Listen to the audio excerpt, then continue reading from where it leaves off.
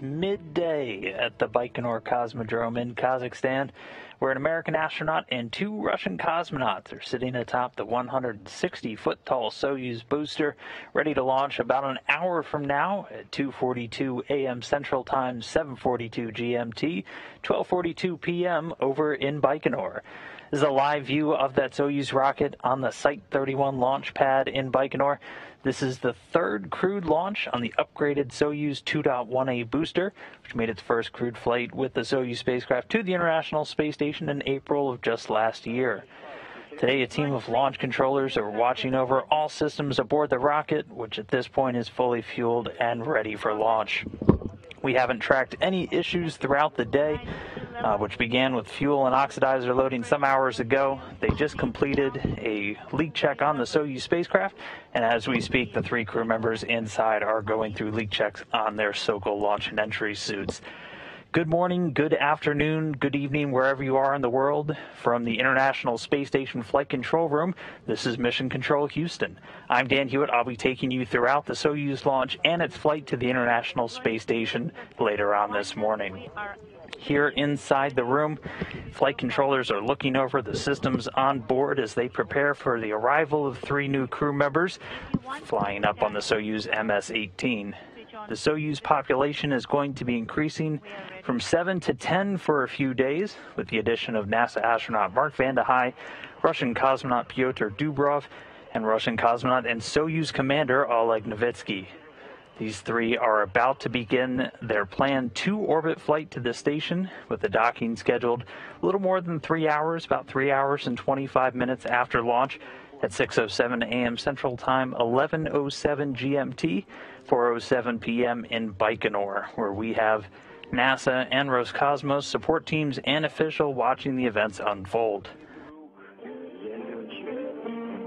Soyuz MS-18 spacecraft is going to be docking with the Roscosmos module. It's on the nadir or the Earth-facing side of the Russian segment, just under the Zarya module. You can see in this graphic here, we're going to have 4 Russian vehicles attached to the station just a few hours from now. The Soyuz MS-18, the one currently on the pad and bound for the station. And they're going to join the 7 current station residents on board, starting off with NASA astronaut Kate Rubins, Russian cosmonaut Sergei Kuchverchkov, and Russian cosmonaut and Soyuz commander Sergei Ryzhikov. They've been on board since they arrived in the Soyuz MS-17 last October. And also on board right now are the 4 SpaceX Dragon Crew 1 astronauts who've been on board the station since November. And that's 3 NASA astronauts, Shanna Walker, Victor Glover, and the Crew 1 commander, Mike Hopkins, and they were joined by JAXA astronaut Soichi Noguchi. Shanna Walker is going to be taking over as the Expedition 65 station commander. The change of command ceremony coming up on April 15th, a little over a day prior to Rubins, Kuchverchkov, and Ryzhikov undocking from the station and returning to Earth aboard their Soyuz spacecraft. Here in Houston, team at Mission Control is going to be monitoring today's launch, getting updates on the flight from their Russian counterparts. Flight Director Paul Kanya is going to be leading the teams for launch and through the first hours of the Soyuz flight. And the Capcom right now is Andreas Mogensen, Andy Mogensen from the European Space Agency. During the Soyuz's climb to orbit, tracking and telemetry is downlinked to ground stations along the flight path, and all of it gets routed here to the Russian Mission Control Center in Korolyov, just outside of Moscow. We'll be seeing a lot of this room over the next couple of hours. And as we will be with you for the next couple of hours, if you have any questions about today's launch, the docking, the rendezvous, anything about the International Space Station that you want to ask us, hop on Twitter, use the hashtag AskNASA, and I'll do my best to get through as many of those as we can today. Today's launch is marking the second flight into space for NASA astronaut Mark Vande Hei. This is going to be the first for cosmonaut Pyotr Dubrov. He's on the right there. And then this is going to be the third space flight for the MS-18 commander and Russian cosmonaut Oleg Novitskiy. This expedition also going to be celebrating the anniversary of a very important milestone in human spaceflight history.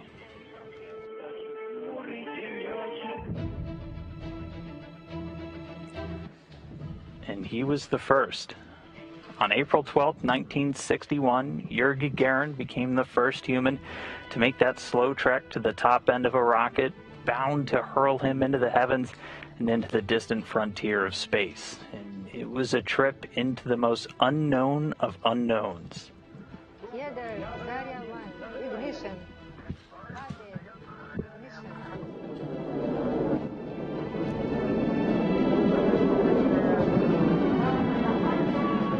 Wishing you a good flight. Happy, good flight.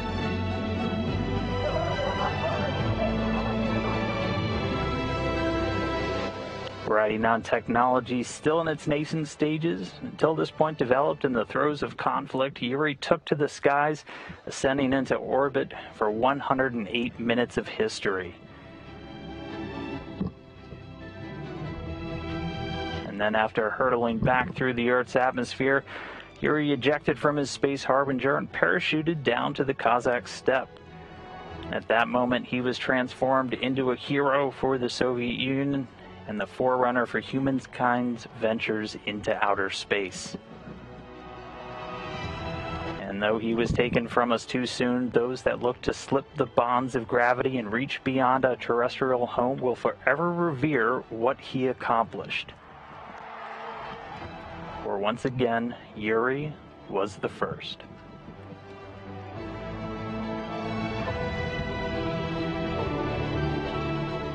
The Expedition 65 cruise Soyuz launch is going to honor the anniversary of Gagarin's historic flight with a mission patch adorning the fairing of their launch vehicle. The design of the Soyuz MS-18 patch incorporates a banner depicting the years 1961 and 2021, flanking the number 60, symbolizing the 60th anniversary of human spaceflight.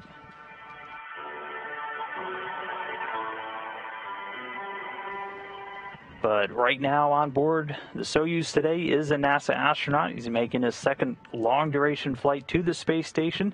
So let's kick things off by learning a little bit more about Mark Vande Hei.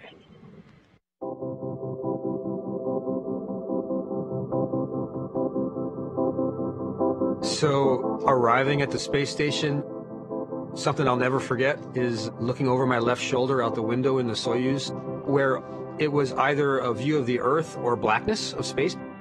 And then all of a sudden I could see a solar array. Getting chills even thinking about it right now. It was this beautiful gold, massive. I mean, you don't ever train and see a solar array at full scale here. And so there it was, and the Russian commander sitting to my right. I had to really pay close attention, and I was supposed to be too. But as soon as I saw those solar rays, I broke the silence. I said, "Wow!" And he was like, yeah, I was definitely a rookie. I was excited.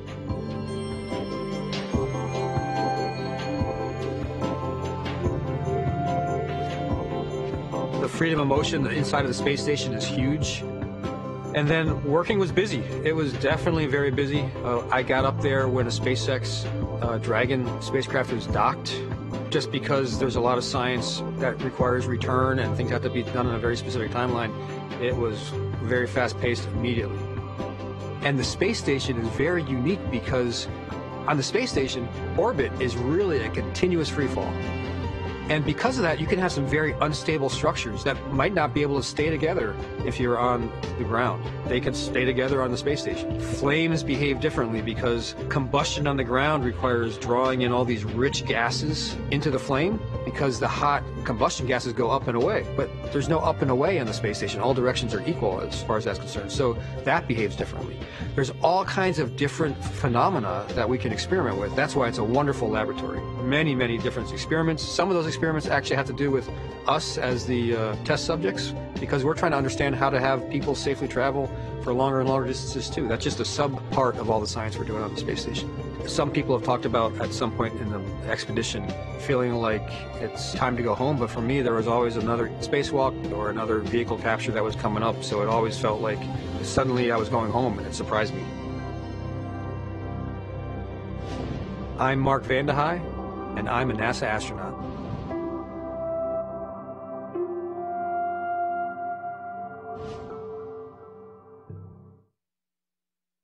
And Mark is just one of the three flying into space today, so now let's dive in and meet our entire crew. Born in Virginia, then raised in New Jersey and Minnesota, Mark Vande Hei earned a Bachelor of Science in Physics from St. John's University and a Master of Science in Applied Physics from Stanford University. He was commissioned in the U.S. Army through the ROTC program and served as a combat engineer. In 1999, he became an assistant professor of physics at the United States Military Academy in West Point. Vande Hei reported to the Johnson Space Center in Houston in July 2006 to serve as a capsule communicator or CAPCOM in mission control. Selected in June 2009 as one of 9 members of the 20th NASA astronaut class, Vande Hei first launched to the space station aboard Soyuz MS-18 on September 13, 2017. Serving as a flight engineer during Expeditions 53 and 54, he conducted 4 spacewalks, spending a total of 26 hours and 42 minutes outside the space station. During his mission, the crew marked the beginning of the first long-term increase in crew size on the U.S. segment, enabling NASA to double the time dedicated to research and achieve a record-setting 100 hours of research in 1 week. So far, Vande Hei has logged a total of 168 days in space. And Mark Vande Hei is a flight engineer for today's launch. He's seated to the right of the Soyuz commander, Roscosmos cosmonaut Oleg Novitskiy. Born in Cherven in the Minsk region of Belarusia, Oleg Novitskiy attended military pilot school and became certified as a pilot engineer. He went on to graduate from the Yuri Gagarin Air Force Academy and earned a master's degree in state and municipal administration from the Russian Presidential Academy of National Economy and Public Administration. Before becoming a cosmonaut, he was a qualified paratrooper instructor, a military diver, and a Class II military pilot with a total of 700 hours of flight time. Selected as a cosmonaut candidate in 2007, Novitskiy qualified as a test cosmonaut in 2009. His first space flight was as Soyuz TMA-06M commander and a flight engineer during Expeditions 33 and 34. His second flight to space was aboard Soyuz MS-03, where he served again as a Soyuz commander and a flight engineer for Expeditions 50 and 51. While aboard the space station, he supported arrivals of multiple cargo vehicles and performed science experiments with the Russian ISS research program. Novitskiy has a combined total of over 339 days in space. Oleg Novitskiy is serving as the Soyuz MS-18 commander and will serve aboard the International Space Station as an Expedition 65 flight engineer. And seated to his left is first-time flyer Roscosmos cosmonaut Pyotr Dubrov. Born in Khabarovsk, Russia, Pyotr Dubrov graduated from the School of Information Technologies and continued his studies at the Khabarovsk State Technical University, graduating with a specialty in software for computing machines and automated systems. Dubrov also studied and received his Master of Sports in Parachute Jumping, and his early career included serving as a software engineer at the Khabarovsk Railways, at Dalcom Bank, and at Seaboss Development International. Beginning his cosmonaut training in 2012, Dubrov was certified as a test cosmonaut in July 2014. Assigned to his first space flight as a member of the Expedition 64-65 crew, he will serve as a flight engineer aboard Soyuz MS-18 and on the space station. And we're back now with a quick live look inside the capsule. You can see the commander there in the center seat, Oleg Novitskiy, and at the top of your screen is Pyotr Dubrov in the left seat today. And just a reminder, a little bit later in the program, we'll be taking your questions, so hop over to Twitter, use the hashtag AskNASA, and keep sending those in. Continue on, though, something you'll see inside the cabin. Before departing the Gagarin Cosmonaut Training Center in Star City, Russia, the commander Oleg Novitskiy was able to describe his inspiration for the selection of the crew's zero-G indicator. We have a quick clip of that. For the weightlessness indicator, I do have it with me. This is one of the heroes of our nice cartoon, Kitten Gaff. Yes, it is him. Especially this year, I believe it has been 40 years since this cartoon came out. And the story is that the puppy is waiting at home for the kitten that is flying in space. And here's a closer look at Gav, or Woof the Kitten, star of the Russian animated series made from 1976 to 1982 about a Siamese kitten. And you will see that floating just in front of the commander's chair, right in front of Oleg, and we'll see that float once they separate from the third stage of the Soyuz rocket and enter into microgravity. But continuing to get views inside the capsule and of the Soyuz rocket on the launch pad there in Baikonur. We're going to continue to check in on Mark Vande Hei, Oleg Novitskiy, and Pyotr Dubrov as they get ready to launch to the International Space Station. And right now we are 41 minutes and 30 seconds away. Launch is timed to take place at exactly 2:42 and 41 seconds Central. That's 7:42 and 41 seconds GMT, or 12:42 and 41 seconds over in Baikonur. And as I said, we're going to be answering some of your questions, so let's go ahead and start taking a couple of those now. And you can keep sending them in using the hashtag AskNASA. Our first one comes from Kate, who wanted to know, how long can the station provide life support to more than 7 astronauts at once? That's a really great question, Kate. We don't have a specific amount of time.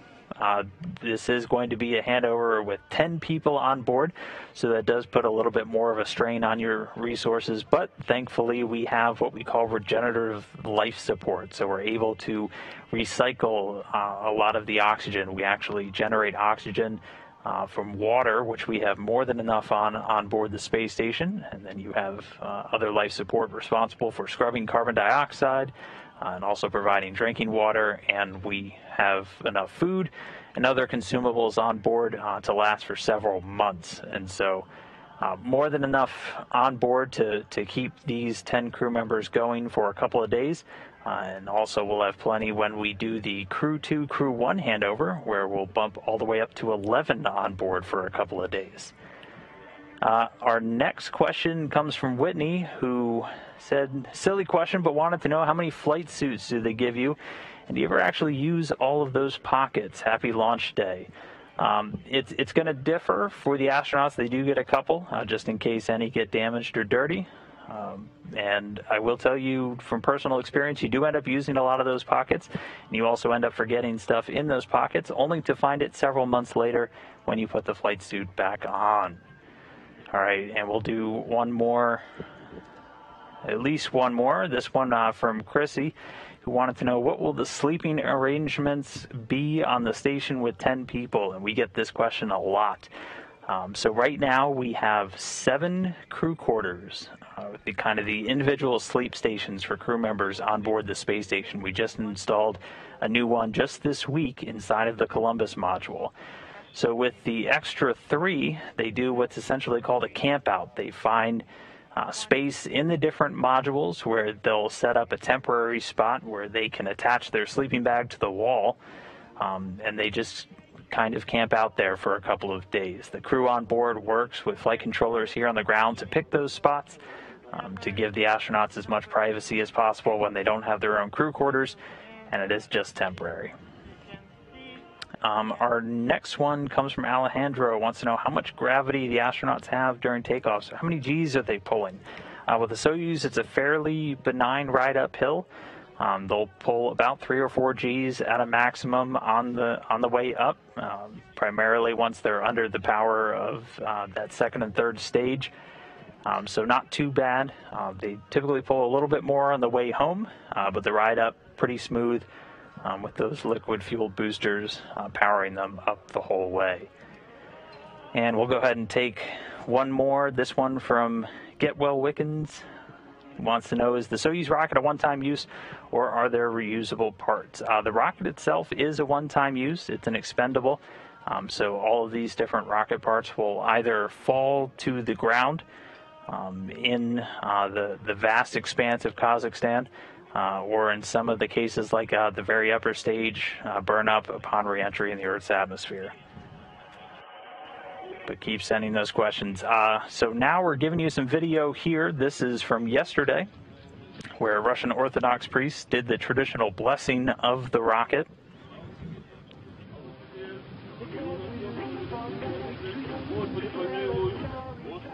And this is done prior to every single flight, blessing of the rocket, and then typically we'll do a blessing of some of the pad engineers and some of the other officials, and then moving over to give the media a quick blessing as well.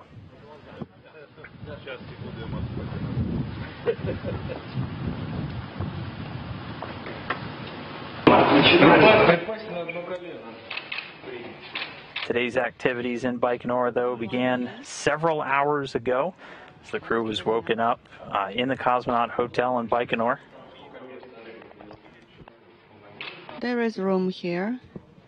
In a time-honored tradition, as you can see our commander doing here before departing, the 3 crew members signed the door of the rooms they occupied at the Cosmonaut Hotel. It's looking good.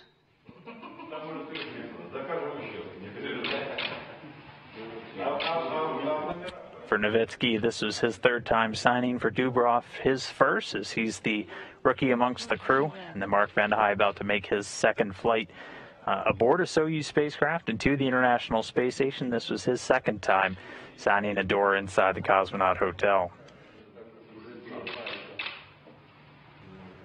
They were woken up at about 3:05 a.m. local time over in Baikonur. It was about 5:05 p.m. Central Time here in Houston, or 22:05 GMT.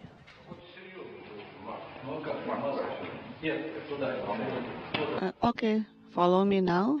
This way. And then just about 3 hours after waking up, the crew departed the Cosmonaut Hotel.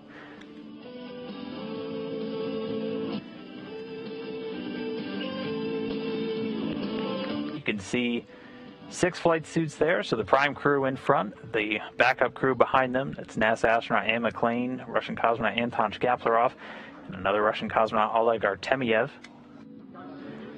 The backup crew stays in quarantine with the prime crew throughout their stay in the Cosmonaut Hotel and their final time in Russia beforehand.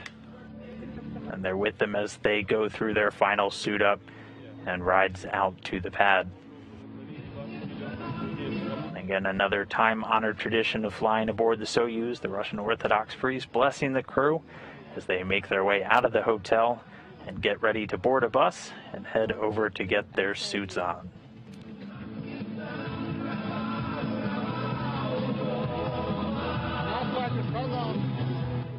That's enough. Enough water. And so after a quick shower, they wave farewell to those that are gathered at the hotel, pose for a few final photos, and then board the bus. And then they are bound for what's known as Building 254, or the Suit Up and Integration Building. The Cosmonaut Hotel on the very edge of the town of Baikonur, just outside of the Cosmodrome grounds proper. It's about a 40-minute ride from their hotel out to the Suit Up building.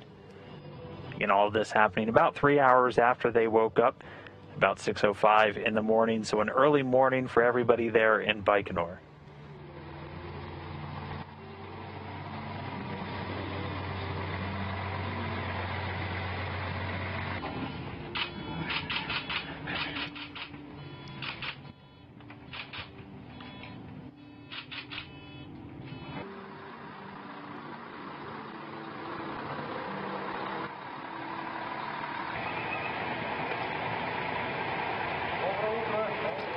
Good morning. Good morning to everyone.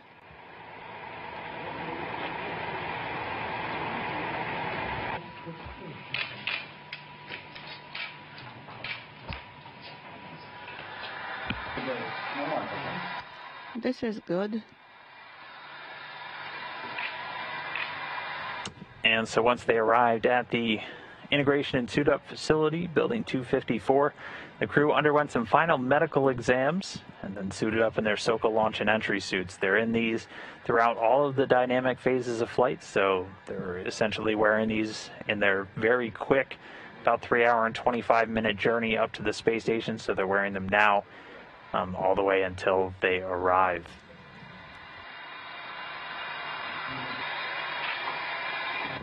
And these SOCA launch and entry suits are primarily worn if you're familiar with a lot of the different space vehicles. You're wearing these suits during the ride, and they're there to protect you in the event of what's called a cabin depressurization. So if for whatever reason a spacecraft were to lose the integrity of its hull, if the cabin were to go down to vacuum, these suits are connected to breathing air and can pressurize to protect the crew in the event that something like that happens. And that's why we have them wear these throughout all of what we call the dynamic phases, so things like a launch, or any time you're rendezvousing, docking, undocking, and then coming home, the crew members will be wearing these suits.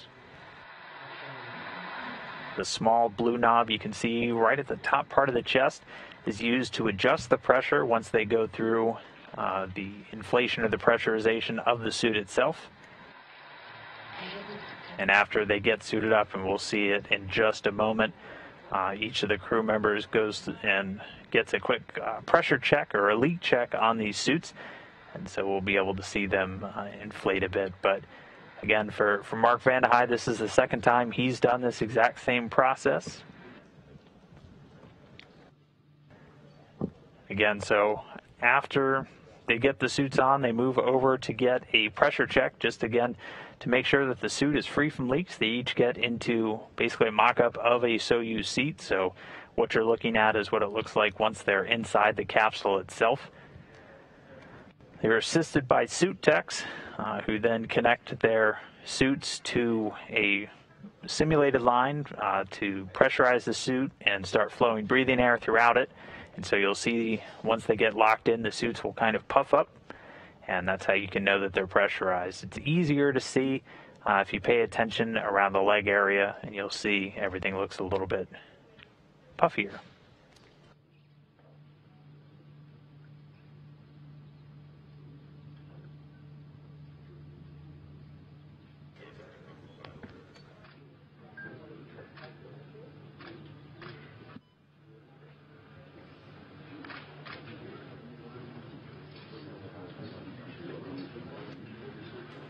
Again, the crew goes through this one at a time. While all this is happening, and we'll see it in just a few moments, there's a pane of glass to help maintain that strict quarantine. That's true for all crew members spending long-duration flights on board the space station. It's not something that we've implemented just in the last year in the current pandemic climate. A quarantine has been standard for crew members bound for the International Space Station for many years, as they're essentially launching into a closed environment, and one of the negative effects of living in microgravity for a long time can actually suppress your immune system. And so we want to make sure crew members are as healthy as possible, not bringing any cold bugs or anything like that up there with them, so they're kept in a very strict quarantine. Access to the crew is extremely limited in this time.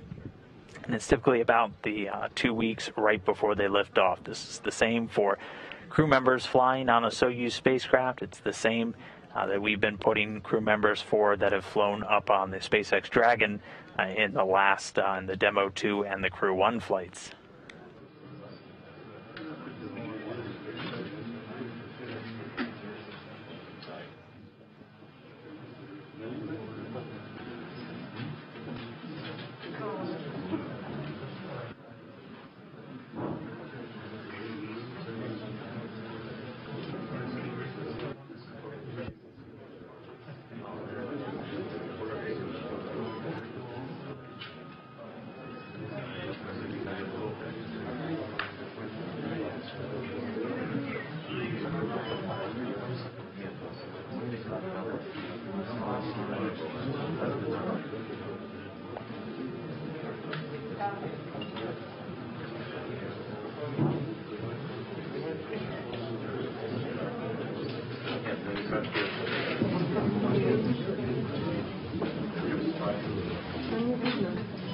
Уже не могу.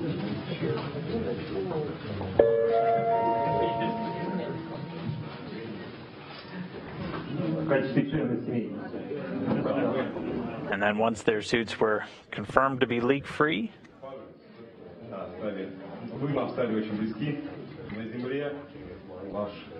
we became very close to you, to the whole crew. And we're always here to support you if you need us.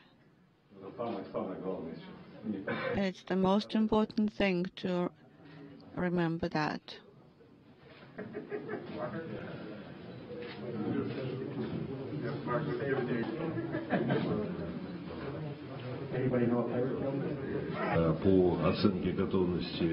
According to the evaluation of readiness for launch, the rocket and the boosters are in good technical condition. Everything is working nominally, and I wish you successful completion of your mission. I know you have done everything that has to be done during your preparation stage, and will continue talking to you via Mission Control Center. Your program will be a little bit more full than for previous crews. You will not be bored. Hopefully you will find some time to rest. And of course, continue supporting each other and stay good friends. I want to wish you all the best, and I want you to know that we're very, very proud of you, the whole crew, and know you'll have a great mission. It's been a pleasure watching you guys get ready for this mission. We're looking forward to seeing you on orbit, and you have people across the globe waiting to support you on anything you need. So thank you very much. and again, so they were able to talk to a number of folks inside after confirming their suits were leak-free, speaking with Sergei Korsakov, a cosmonaut who was assigned to the flight up until the swap for Mark Vande Hei, also speaking to Dmitry Rogozin and Sergei Krikalev from Roscosmos, and Ken Bowersox and Joel Montalbano of NASA. After that, though, they were able to board their bus. That happened right at about 8:56 a.m. Friday morning in Baikonur for the ride out to Launch Pad 31.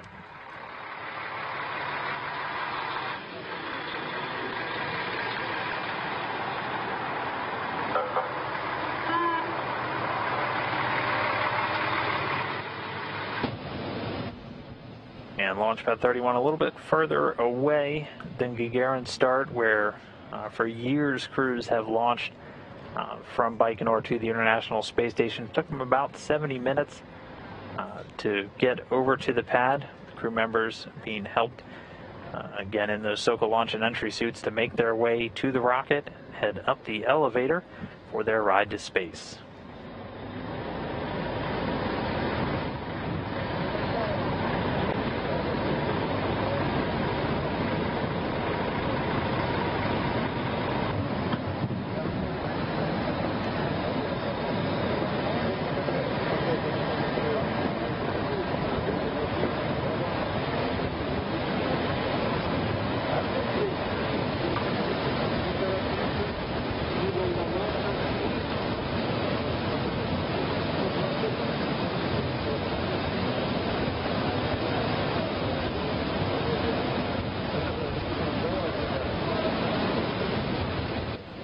And then once at the pad, the crew climbing a small flight of stairs, getting set up, taking a few final photos and waving goodbye to officials from Roscosmos and NASA gathered to see the crew members off before they head into the elevator for the ride up to the top of the Soyuz rocket to board their capsule. This all took place about 2 hours ago, and since then the crew has been in their seats. Again, Oleg Novitskiy is in the center seat. He's the commander of the Soyuz spacecraft. Pyotr Dubrov in the left seat, Mark Vande Hei in the right. Since they've been on board, they've gone through a number of pre-launch checks, confirming good leak check on the Soyuz capsule itself, also doing leak checks on their suits, continuing to speak with the pad engineers and the launch teams down in Baikonur as they continue to count down towards launch. Back now, though, with a live view of that Soyuz, the MS-18 spacecraft, and the Soyuz rocket on the launch pad in Baikonur. And if you're just now joining us, a reminder, liftoff is scheduled at 2:42 a.m. Central Time. That's 7:42 GMT, or 12:42 p.m. over in Baikonur. And as of right now, we are 22 minutes and 5 seconds away from that launch. And as we continue to count down, let's first explore the Soyuz spacecraft in a little bit more detail.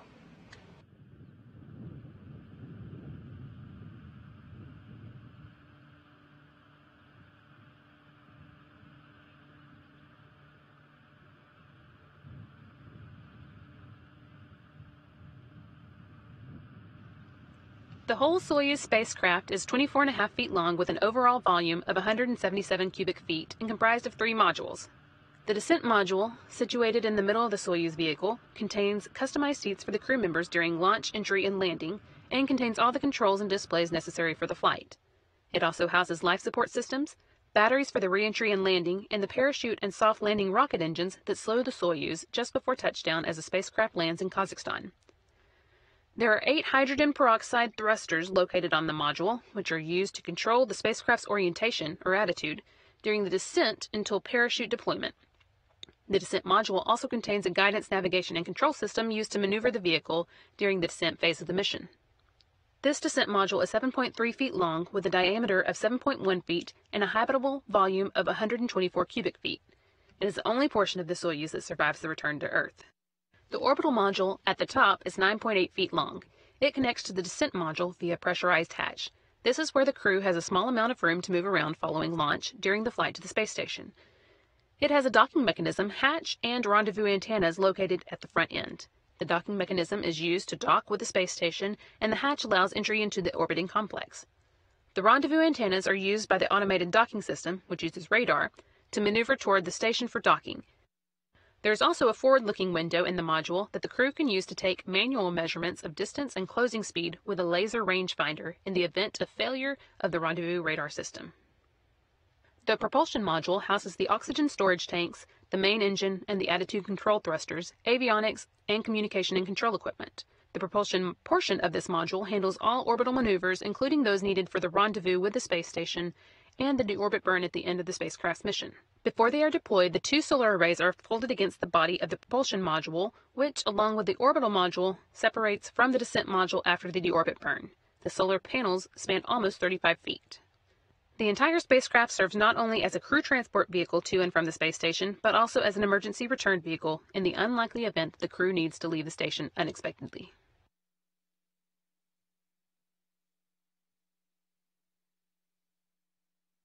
And we'll be going through this Soyuz spacecraft in a little bit more detail as we continue to watch it fly up to the International Space Station.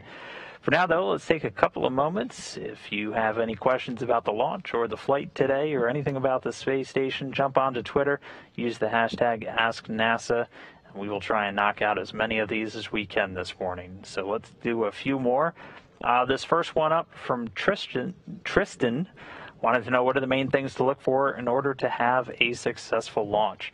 It's a great question. So this is essentially a 3-stage flight to orbit today. The whole thing over in just under 9 minutes. We'll look for a couple of key events. I'll outline those for you real quick. So about 1 minute 54 seconds into flight, the launch escape tower will jettison. If you look at this view of the rocket, it's the very narrow part at the very top. That's in place to detach and pull the capsule away from the rocket in the event there's any issue on the way uphill. That will detach at 1 minute 54 seconds, and just 4 seconds later, the first stage will separate. Now, the first stage on the Soyuz spacecraft are 4 strap-on boosters on the very bottom. They're firing along with the second stage for about the first 2 minutes into flight. Shortly after that, about 30 seconds later, the launch shroud, so the white part of the rocket just below the launch escape tower, that will break off, and that will unveil essentially the Soyuz spacecraft to the vacuum of space. That's there to protect it in the denser parts of Earth's atmosphere as the rocket climbs uphill. The second stage will shut down 4 minutes 37 seconds into flight, and then it'll separate at 4 minutes and 48 seconds. After that, the lower skirt of the third stage will jettison, and that will continue to fire until just before 9 minutes into flight. And so we're really looking for all of those different staging events to take place, and then we're going to look for what's called a good orbital insertion. That'll be the primary thing we want to hear at the very end of the ascent. All right, our next question comes from Brian, who wanted to know, will the launch be occurring at the time the space station passes over the launch site like it does from the Cape? It's a little bit different for this one, as it's timed extremely specifically in order for the Soyuz to make this this kind of fast-track to-orbit rendezvous. At the time of the launch, the station will be about 259 miles over northern Uzbekistan. It'll be about 335 miles behind the Soyuz as it leaves the launch pad. But then during that ascent, space station will actually leapfrog in front of the Soyuz during the climb to orbit. So when the Soyuz launches, station will be a little bit behind it, but by the time Soyuz hits orbit, station will be a little bit in front of it. That's a great question, but it is timed extremely specifically so they can make this quick to orbit, about 3 hour, 25-minute rendezvous. Our next question comes from Blockbuster. Wants to know, what is the docking in English time? I'm assuming you mean UTC or Greenwich Mean Time. That is a great question, and that's a pretty easy answer because that's the same time that we use on board the International Space Station. Docking today is scheduled to take place at 11:07 and 51 seconds GMT. It's the same time zone that they use on board the space station and that we follow at all of the different flight control rooms around the world just to stay in sync. Our next question comes from Nick, who wanted to know, which 3 Russian vehicles are already docked to the station, and what is the station's maximum crew capacity during crew rotation? Well, there are 3 other Russian spacecraft currently docked to the station. 2 of them are Progress or cargo spacecraft, and 1 is another crewed vehicle. We have the Progress 75 and 77 docked to the Earth-facing port on Zvezda, and also the very back part of station. And the Soyuz MS-18, which carried Kate Rubins and her Russian cosmonaut colleagues up to the space station about 6 months ago, is already docked. And then pretty soon at the Roscosmos module, or the mini research module number 1, in about 2.5 hours, or about 3.5 hours after launch, we'll have the Soyuz MS-18 spacecraft. The most we've had before, when we were doing these handovers, was about 9, and we're going to have 10 when we have 2 Soyuz spacecraft and the Crew 1 Dragon attached. We'll go up to 11, and that's expected to be about the max that we'll see for these crew handover periods in the future. That'll happen anytime we do what's called a direct handover, when a new crew launches and arrives at the International Space Station before another crew leaves. All right, our next question comes from Chris Davies. Wants to know, is there any plans to have a Russian join a Crew Dragon flight at this stage to return the favor for the many years of Americans on Soyuz? Great question, Chris, and there absolutely is. It's fully our intention to fly what we call mixed crews, so having at least an American and a Russian on every spacecraft going to the International Space Station. The Russian cosmonauts receive much more extensive training and have a lot more expertise on the Russian segment, which is functionally 1/2 of the International Space Station. And the same is true for American astronauts and the U.S. segment. So to just put us in the best possible posture to continue operating the space station safely, and just have really the best people always on hand for the job, we fully intend to see our Russian counterparts join us pretty soon on the U.S. commercial crew vehicles that are currently flying to the space station, like the Crew 1 currently docked. All right, let's do one more for right now. This one comes from Deanne, who wants to know, does Soyuz also use RP-1 as fuel? And does it use the same oxidizer that Falcon 9 used to launch Crew 1? It's extremely similar. It is essentially RP-1, which is just a refined form of kerosene that's very commonly used in a lot of rocket engines. There are some slight differences between the refining process, between the fuel used in the Russian spacecraft and in the Falcon 9 in America. But for most purposes, they're essentially the same. And they both use the same oxidizer, liquid oxygen. The RP-1 and the liquid oxygen is used for all three stages of the Soyuz launch vehicle. The Soyuz spacecraft itself uses what's called hypergol fuels, or fuels that don't need an ignition source for all of its maneuvers once it reaches on orbit. That'll do it for now for our questions. If you have any more, remember to keep on getting over to Twitter. Use that hashtag AskNASA. We'll get through a few more in the launch show, and then we'll get through a whole bunch once we're on orbit for a rendezvous and docking. But for now, continuing with our live coverage of launch, Mark Vande Hei, Oleg Novitskiy, and Pyotr Dubrov to the International Space Station, getting great views of the Soyuz on the launch pad, and it's clear skies, so should have a great view for launch today.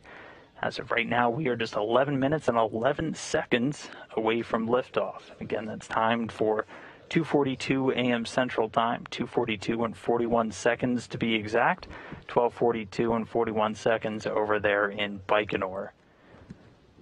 The spacecraft was mated to its booster, and the three stages were joined together earlier this week on Monday.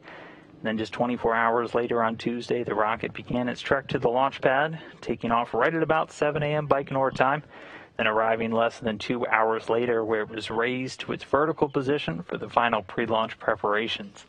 As of right now, it's poised for launch with the three crew members aboard. The Soyuz spacecraft sits high above those three different stages that we walked through a little bit earlier, which uses that kerosene or RP-1 and liquid oxygen as the propellant. For now, though, why don't we take a little bit deeper dive into the Soyuz booster itself. The Soyuz rocket stands 162 feet tall, weighs about 640,000 pounds, and consists of the Soyuz spacecraft inside a protective shroud at the top and the three-stage Soyuz 2.1A booster below. The first stage has 4 liquid engines strapped to the side of the core vehicle. Each will burn for 1 minute and 58 seconds before they drop away. The core engine of the first stage also serves as the second stage and continues to burn until 4 minutes and 57 seconds into the flight. The third stage has a single engine that will ignite before the separation of the second stage, helping to push it away safely. It will burn until the 8 minutes and 46 seconds mark of the flight, and at that point the Soyuz spacecraft will separate from the third stage, having arrived at its preliminary orbit.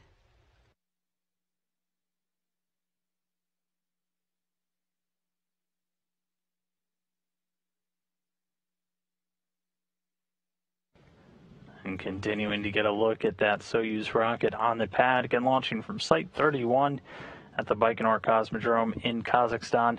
We're under 10 minutes away. We're just 9 minutes, 4 seconds, 3 seconds, 2 seconds, no seconds away from launch. Continuing to march towards that 2:42 and 41 second a.m. Central Time, 7:42 and 41 seconds GMT. So we're continuing to count down, getting very close now.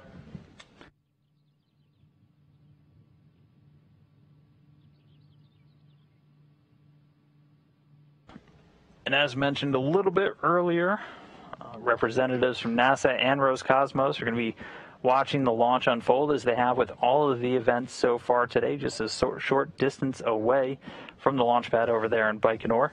For a quick update on the activities and how everything's been going, let's go now to NASA Public Affairs Officer, the one and only, Mr. Rob Navius. Rob.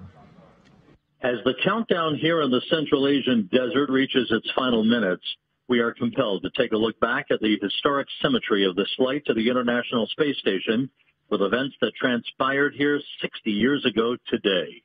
On April 9th, 1961, Yuri Gagarin was formally and secretly selected to become the first human to fly in space over his backup, cosmonaut German Titov. The final decision was made collectively by the iconic Sergei Korolyov, the great designer, and the head of cosmonaut training at that time, Nikolai Kamanin. And 60 years ago today, the final mating of the Vostok K rocket and the Vostok 1 spacecraft took place not far from where we are at this hour, setting the stage for its rollout to the launch pad 2 days later. Today, here at Site 31, a more powerful Soyuz 2.1A booster stands fully fueled to send Vande Hei, Novitskiy, and Dubrov to a city in the sky, the orbital laboratory that is the International Space Station. With everything proceeding smoothly toward launch and history in the air, that's it from the Baikonur Cosmodrome in Kazakhstan. Now back to you at Mission Control in Houston. Everything is according to the schedule. Control is on board, and I will provide the running commentary of the launch. Kazbek 1, copy. Everything is good on board, and we are ready for launch. Copy, Kazbek.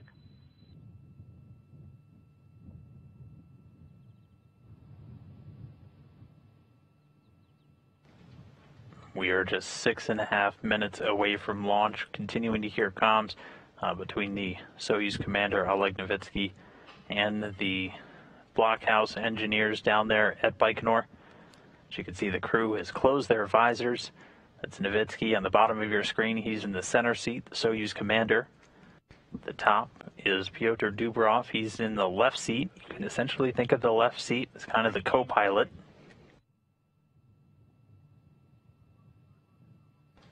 We just got confirmation the launch key has been inserted.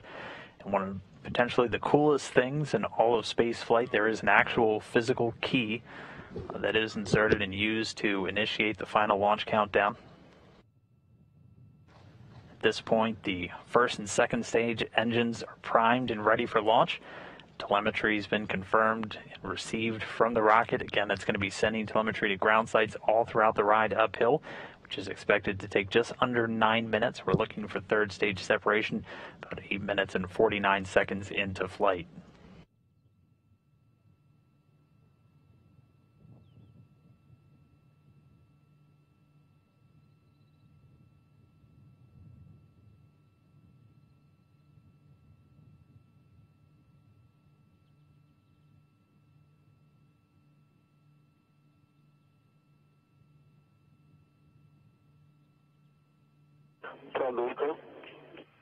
Combustion chamber nitrogen purge. Kazbek, ESAC camera number 1 is on. We can see a flight engineer and commander. You just heard combustion chamber nitrogen purge, so they use nitrogen and inert gas to flow through the combustion chamber and purge any vapors or other remnants before they start the full flow of fuel and oxidizer to the engines. Again, using a refined version of kerosene and liquid oxygen to power all of the stages, all three, first, second, and third stages of the Soyuz rocket.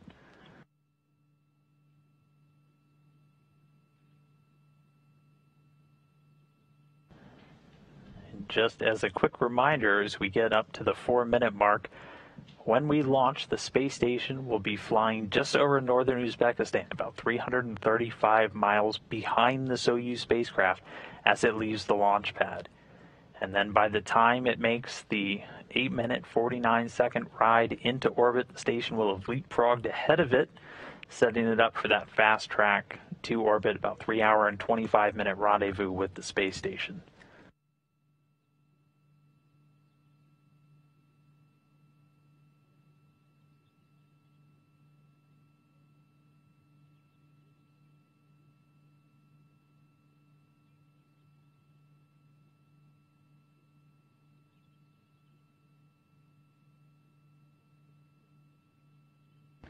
Under 3 minutes and 20 seconds away, we're awaiting the call that the booster's fuel tanks are being pressurized for flight. This will just help optimize the flow of all of the fuel to the rocket engines, helps add a little bit of structural support as well to the rocket.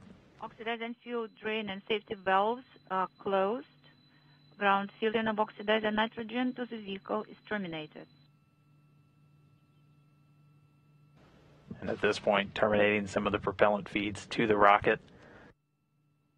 2 things to keep an eye on as we continue to count down. There are two umbilical towers, really those two ground structures attached to the rocket itself. That taller one's going to separate at about 35 seconds before launch, and the smaller one about midway up the rocket will separate, and once you see that separate, we're 15 seconds away from launch. Booster propellant tank pressurization initiated. So there's that call out. The booster tanks are now being pressurized for flight. Again, just helping to optimize and facilitate the flow of fuel to those engines in the first and second stage, which will fire simultaneously to begin the initial flight into orbit under 2 minutes from launch.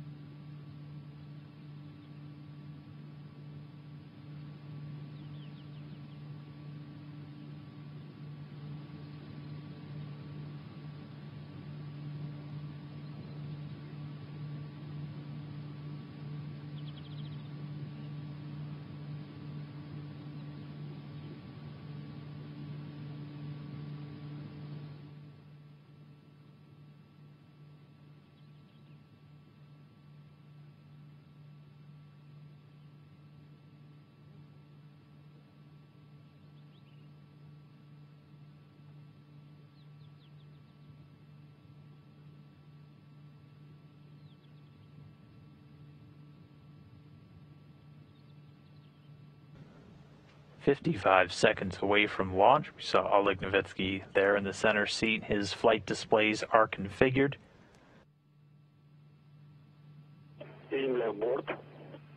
Vehicle to internal power. Ground propellant feed terminated. And right at 35 seconds, the first umbilical tower is separating. The vehicle on internal power will have auto sequence start. So the ground propellant feed to the rocket has now completely terminated. Auto sequence initiated. Second umbilical separated, 15 seconds from launch. Launch command for ignition. Second umbilical tower separates.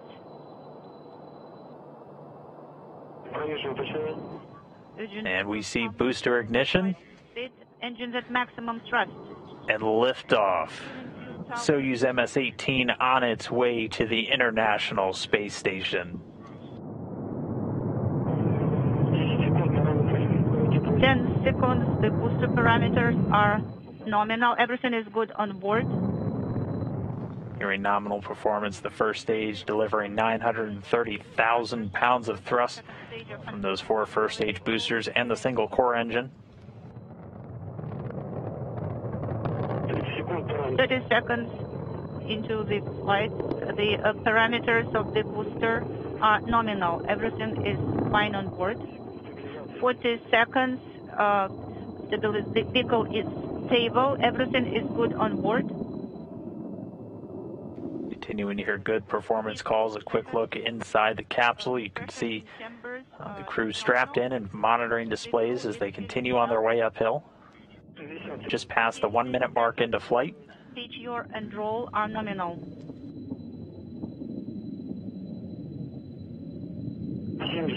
70 seconds into the flight. Everything is nominal. We are good on board.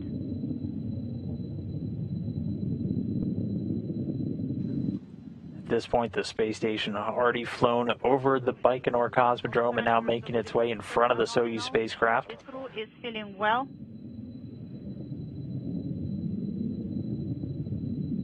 Roughly 90 seconds into flight, the Soyuz rocket already moving more than 2,100 miles per hour, already about 10 miles downrange. Into the flight, all parameters of the booster are nominal. The crew is feeling well at 10:44, unintelligible. Okay, you received the message about the casual parameters. Copy. And right on time, we see first stage separation, the Koryov cross, those 4 strap-on boosters separating. Now the single core stage continuing to power the Soyuz spacecraft into flight. Copy. Just before that, the launch escape tower was also jettisoned. Soyuz does maintain escape capability all the way to flight, though, with this stage able to use for a short time small boosters on the shroud itself, and then once the shroud detaches, able to use boosters on the spacecraft. So the shroud jettison is confirmed. We have controlled descent. And so we heard confirmation the launch shroud has jettisoned. In this animation, you can see the Soyuz spacecraft now exposed, continuing under the power of the second stage. 180 seconds into the flight, vehicle stabilization is performing nominally, and the crew is feeling well. Copy.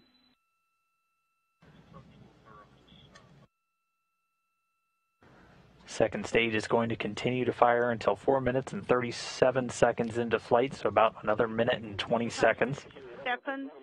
The second stage thrusters are functioning nominally. Everything is good on board.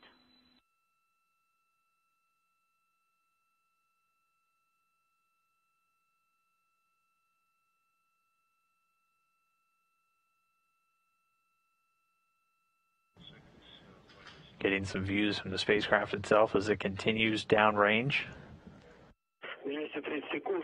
230 seconds. Vehicle stabilization is performing nominally. Everything is good on board. At this point, the vehicle's already accelerated to just about 6,400 miles per hour, about 172 miles downrange from the Baikonur Cosmodrome.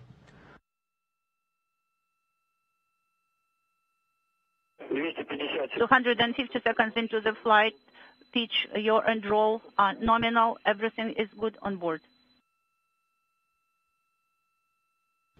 The pitch, yaw, and roll calls relating to the attitude or which way the vehicle is pointing. Hearing nominal is what we want to continue to hear on the way uphill. Everything continuing to perform normally with the Soyuz spacecraft and the rocket.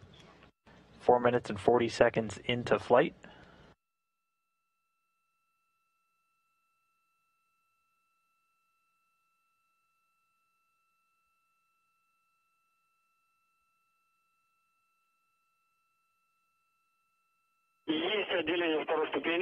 Second stage separation is confirmed.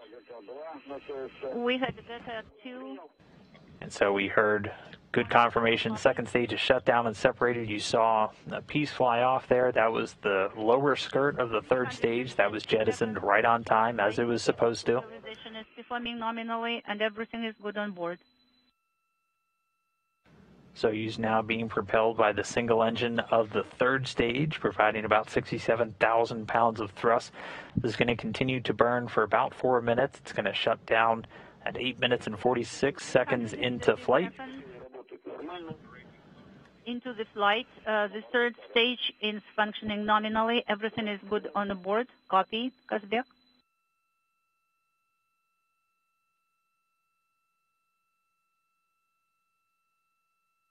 $350. 350 seconds into the flight. Everything is nominal. Everything is good on board.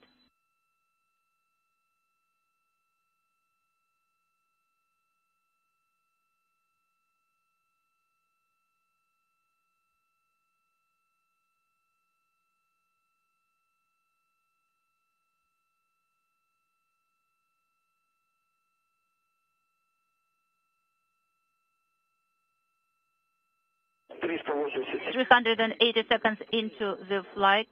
Third stage thrusters are functioning nominally. The crew are feeling well. Copy, Kazbek.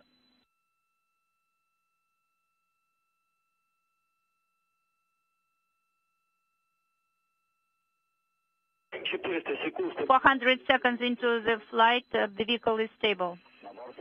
Everything is good on board. Now just about 2 minutes left, a little under 2 minutes of power on the third stage. Once it shuts down and separates just a few seconds later, the Soyuz spacecraft will be flying free, and a series of pre-programmed commands will execute, deploying a number of the appendages, the antennas, And the solar arrays needed to power the spacecraft on its way to the station. And a number of antennas will also deploy for communications and tracking, including those that will be responsible for communicating with the station as the Soyuz makes its automated rendezvous and docking. 7.5 minutes since launch. We have about a minute 20, a minute 30 left until the third stage has done its job, and we'll shut down and separate.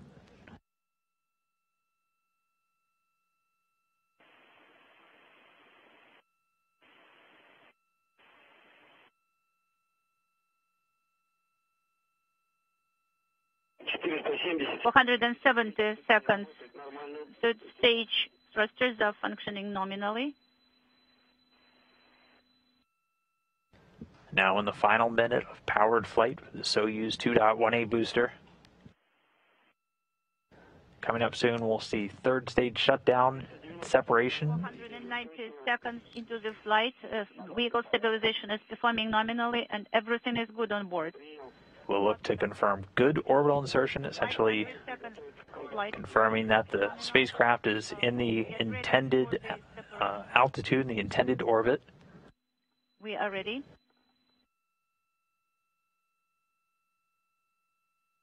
And now standing by for third stage separation, shutdown and separation.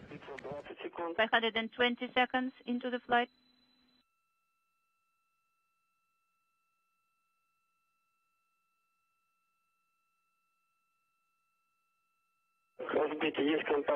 Kazbeki, orbit insertion is confirmed. Our congratulations, and now Moscow, MCC Moscow will talk to you. Kazbeki, Moscow.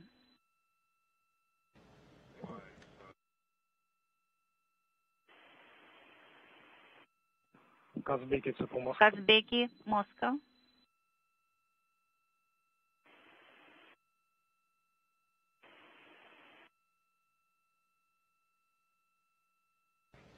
And so we saw a good shutdown and separation of the third stage.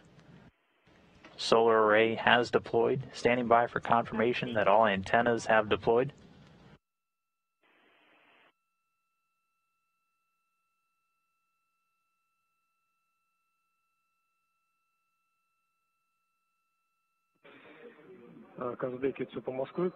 Kazbeki, Moscow, how copy? Kazbeki, MCC, Moscow. It is Kazbek 2. I am ready to provide the data as per page 36. Kazbeki, how was the insertion? Moscow, how did you copy? I copy you loud and clear. Kazbek, how do you copy us? We copy you 5 by 5. I am ready to give you data as per page 36. Yes, we are standing by for the first measurement data from you. So we are receiving the image right now. Copy. So 10 seconds till RDR. Yes, RDR will be the dynamic ops command will be sent via CAREL, command radio link. So everything was on time. The RDR was on time. Yes, it is confirmed. Kazbeki, we're standing by for the first measurement from you. Okay, the first measurement at the time 10:52:28. The SAP pressure 801, BO pressure 823, in PO pressure 891 in the instrument compartment, and I'm ready to give you the data from number 3. Go ahead. 17, 17.7, 18, 17.3, 19, 272, number 20, 0.8, 21, 1.2, 22, 325, 23, 324, 24, 16.9, 25, 17.5, 26, 272. Propellant is 880. Copy, Kazbek 2. Now please check the indicators. in work. And so we're continuing to get a lot of comms between the Soyuz spacecraft and the Russian Mission Control Center in Koryov. You're hearing them call Kazbek. That is the call sign for the Soyuz spacecraft with Commander Oleg Novitskiy. We did hear a good confirmation of all solar arrays, both solar arrays and all of the appendages, so all of the antennas did deploy successfully. So we had a nominal flight on the way uphill, and we had a good orbital insertion. The initial orbit for the Soyuz spacecraft today is right at around 200 kilometers by 242 kilometers, or about 124 by 150 miles. Get ready for the recording. So the KDU manifold switchover will be after the first burn maneuver. It's page 42. You have the times recorded.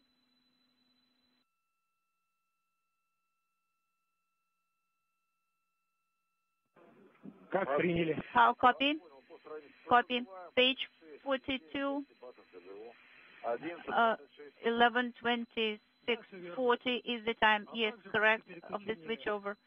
And after the tank switchover by Karel, there will be selection of the first manifold depot. So, and what page of the procedure is that, Moscow? So we will send the command by command radio link.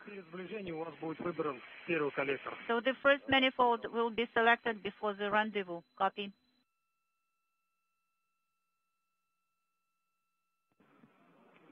Then T0, so the first automated rendezvous, and page 45, the IKV inhibit 12:10:00. It is also recorded. Copy, page 45, 12:10:00, it's IKV inhibit. Yes, that's correct. Now, compass of the second orbit, 12:14 is the time. Copy, 12:14, second compass. Yes, that's correct. From input 2, you will have to activate a display TV before the compass. So the command that should be sent is G3. Yes, display relay is G3 command. And you will have to activate the COM assets from the panel. Yes, that's correct.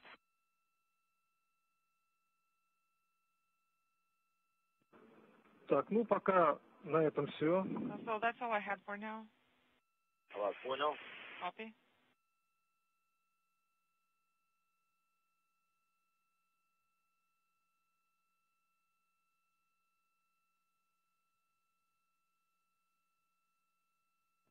Ждем от вас 5-минутный замер. And we're standing by to get the results of the 5-minute measurement. Я Кazbek 2 готов передать 5-минутный замер. This is Kazbek 2. I'm ready to report, and we're ready to copy. The sub pressure is. Повторите. Say again. Давление ПО. PO. Pressure 822. ПО 890. The pressure is 890. Давление ВСА повторите, пожалуйста. How did you copy? Could you please repeat the sub pressure reading? Давление ВСА 801. 801. Верно? This is the sub pressure. Is that correct? Давление СА 800 ровно. Принято. The sub pressure is 800. Copy. 800.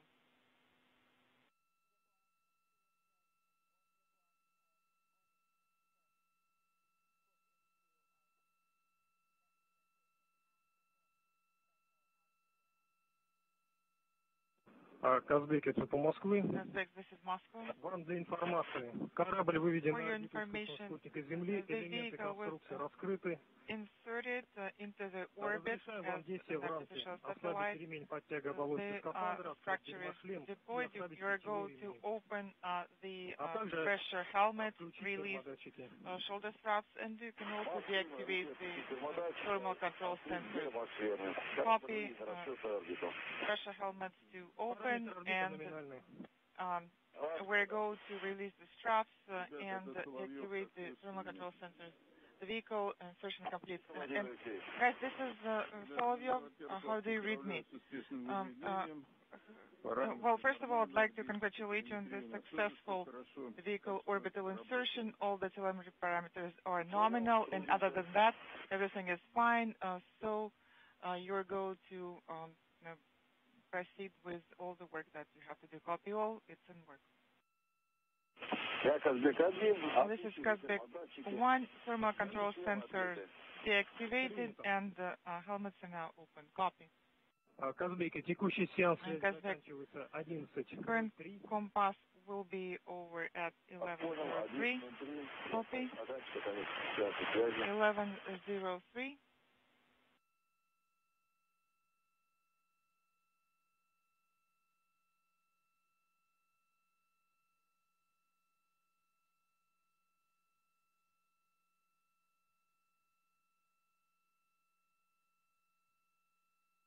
All right, so we've been hearing a lot of chatter between the Soyuz MS-18 spacecraft and the Russian Mission Control Center in Koryov. Again, the crew safely on orbit.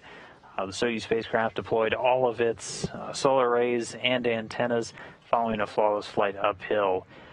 We do have a little bit of time. We should be getting some launch replays pretty soon. So in the meantime, we'll take some more Ask NASA questions. This first one's asking, how long are these astronauts going to stay on board the International Space Station? Well, most flights typically last about 6 months. As of right now, these three currently plan to stay about 6 months, a little more than 6 months on board the International Space Station, and that's a typical stay.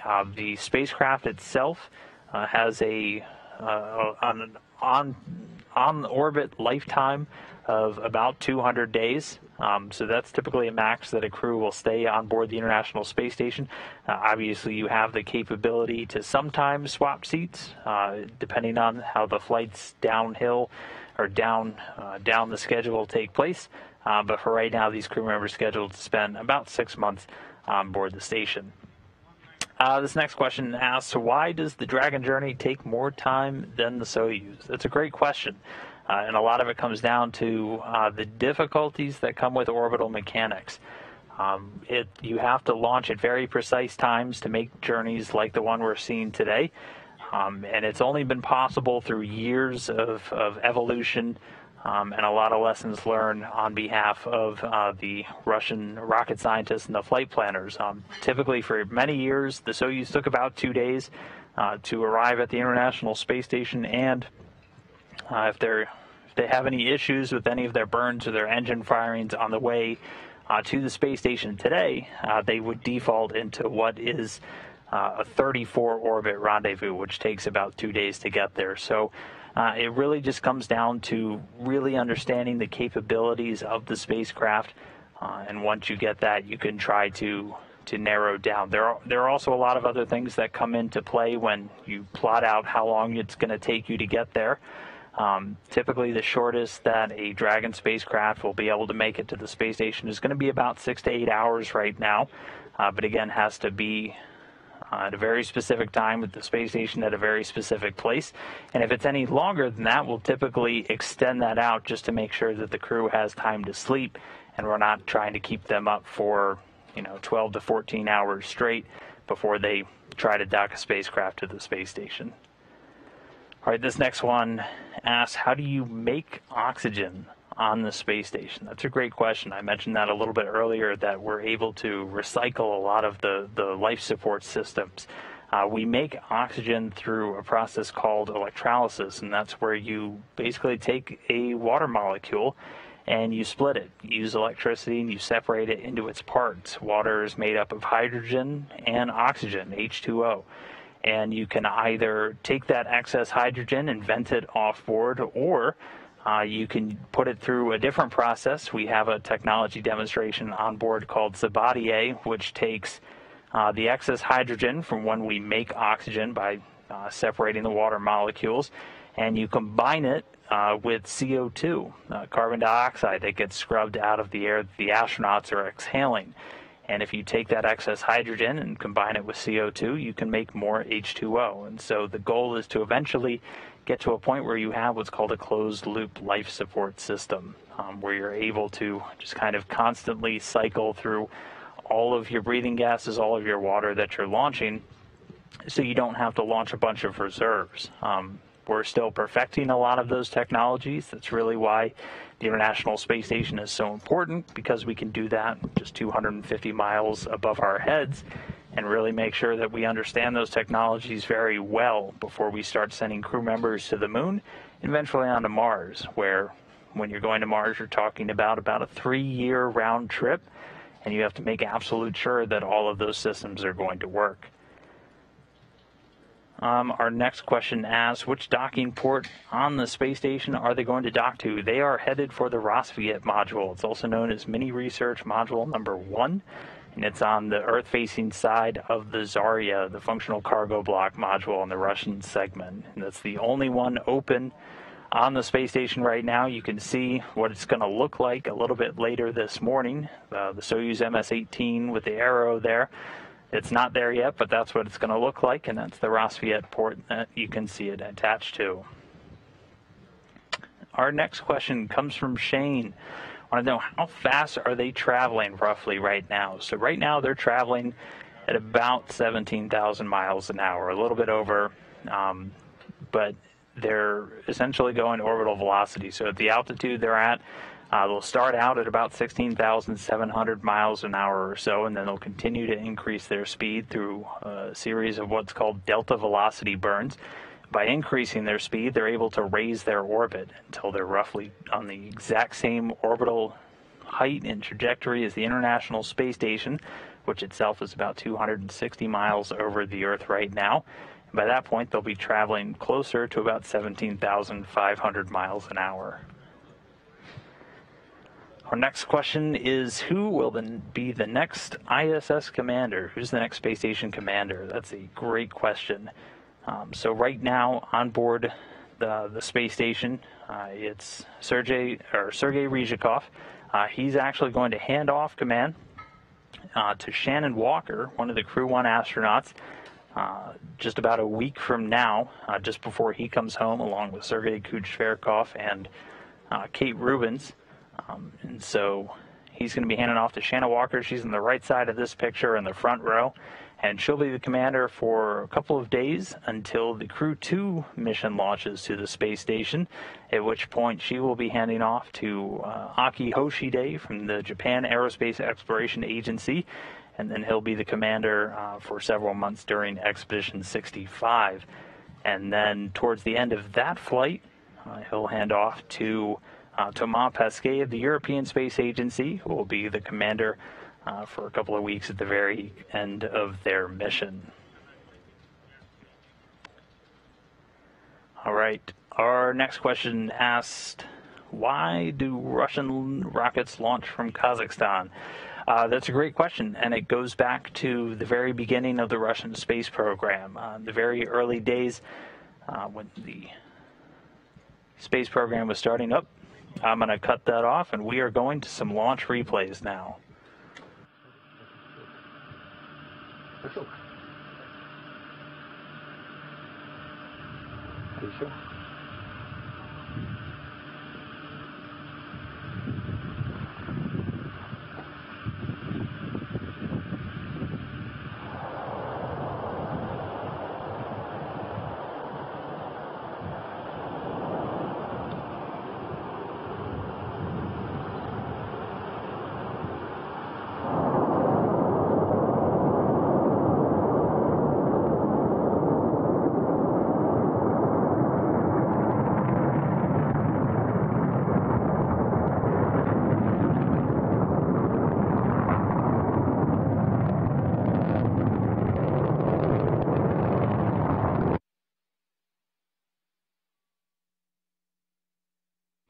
And that was our first replay. That launch taking place right on time at 7:42 and 41 seconds GMT, 12:42 and 41 seconds in Baikonur. We should have 4 replays coming to you this morning.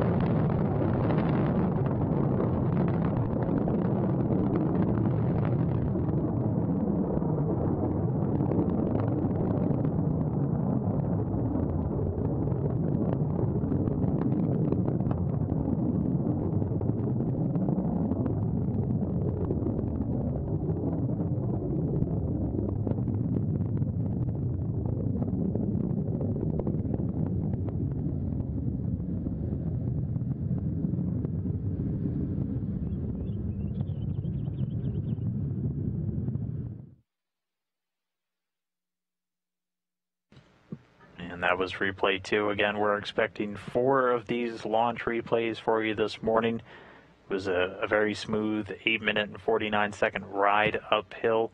All 3 stages performing as expected, delivering Soyuz to its initial orbit.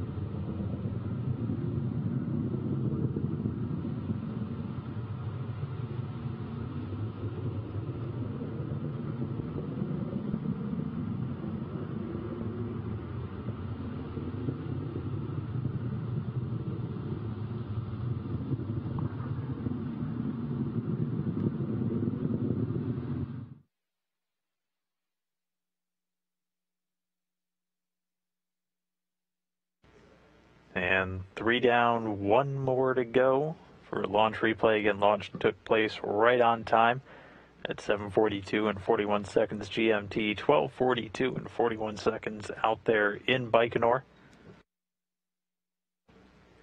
Flawless ride to orbit. The crew continuing to orbit the Earth this time.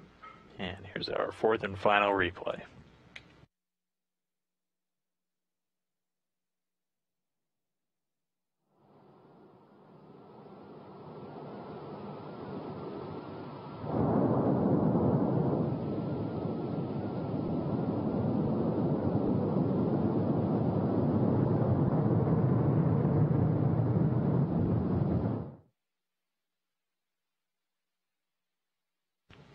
All right, and so that was our final launch replay. So we are going to bring a close to our launch coverage. At this time, the crew continuing their ride uphill. They're about 7 minutes away from their first major burn to start catching up with the International Space Station. And as long as everything goes well with this and the following burns, we're looking at a docking just about 2 hours and 52 minutes from now. And so run through our continuing coverage for you real quick. And so we'll go off the air for a little bit. We'll be back for docking coverage, all of these times, Central U.S. time at 5:15 a.m. And we expect docking at about 6:07 a.m. Central time, or 11:07 a.m. or 11:07 GMT. Following that, we'll have a video file with all of the best launch feeds, giving you some replays while we wait for the hatch opening. We'll come back live in the air at 7:30 a.m. Central. We're tracking to a hatch opening right around 8 a.m. Central Time. And then we'll wrap up the day with one final video file giving you the highlights from everything docking, hatch opening, everything that unfolded today, delivering 3 new crew members to the space station. So that'll do it for right now. Keep sending in those questions using the hashtag AskNASA. We'll get through a whole bunch more once we get to our rendezvous and docking show. But I do want to thank you for tuning in, staying up late or waking up early to catch 3 crew members flying to the International Space Station. We'll be back in just a little while to show you docking live as we get ready to increase the population on station from 7 all the way up to 10. So a lot more exciting stuff still to come. So one more time, thank you for tuning in. We'll be back in just a couple hours. And this is Mission Control Houston.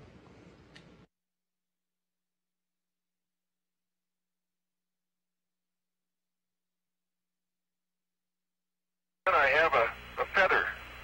In my right hand, a hammer.